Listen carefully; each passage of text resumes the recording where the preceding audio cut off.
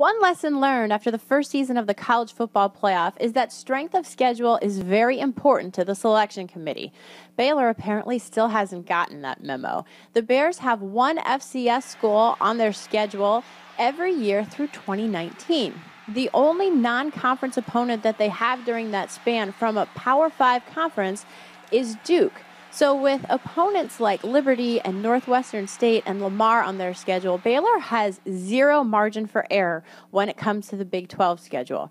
I would think that they have to go undefeated in order to sneak into the top four if they continue to play those unheralded non-conference opponents, especially when their Power 5 counterparts like the Big 10 and the Pac-12 have become really aggressive in their non-conference scheduling philosophy.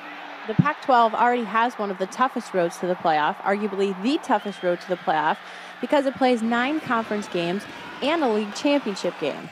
And then in the Big 10, that conference is going to completely eliminate FCS opponents from its non-conference schedules. I spoke recently with Big 12 Commissioner Bob Bowlesby, and he said that the athletic directors have not yet ruled out the possibility of mandating certain types of schedules for their conference schools, but he does believe that scheduling philosophies should lie within the individual institutions. For ESPN.com, I'm Heather Dinich.